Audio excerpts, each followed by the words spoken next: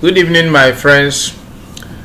I remain Edward Washroom. This evening we are looking at the second phase of estimating an arch model. In the previous phase, I tested the presence or estimated an ordinary arch PQ model where we identify the presence of an arch effect in the model. And we also tested the presence of volatility clustering in the model. We plotted the volatility graph and now understood that there is a volatility clustering in the spot price rate model. So the next thing to be done is to estimate an arch model. And to estimate an arch model, we go to quick, you go to equation, estimate or estimate equation. You click the button. You now specify your arch model. Recall that we are dealing with the spot price rate, and we specify the spot price rate and its 1 period lags value. You come to the method, you change the method from least square estimate to arch, which is autoregressive conditional heteroscedasticity. At this order level, you untick -1 to 0, then you leave the threshold at 0. We allow our error construct to remain as normal Gaussian. Our estimation process changed to autoregressive conditional heteroscedasticity. Our sample size remain within 2016 month 1 to 2022 month 3. And we will hit the OK button without changing any other part of it.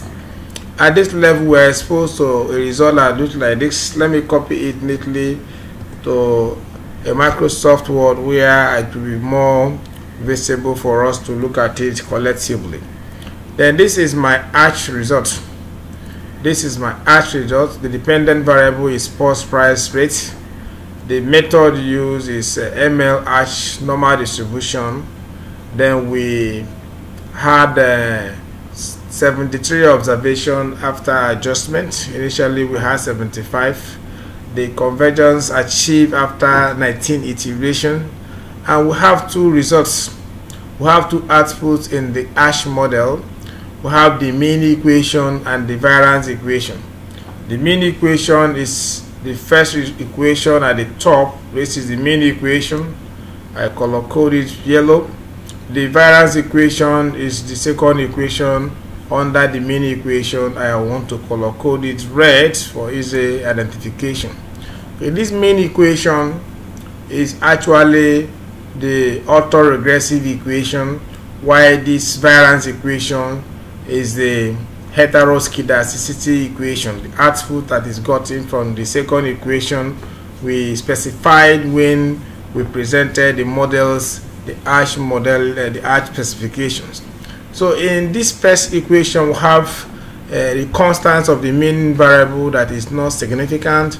We have the spot price, the lag value of the spot price that is significant at 10%.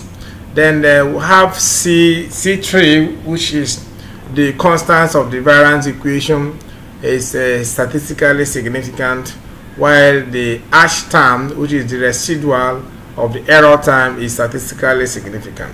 So what this means is that the arch term is very close to 1. Since the arch term is close to 1, we will not say that the shock to spot price rate is persistent and it seems not to decay easily, given the fact that the arch term is actually close to 1.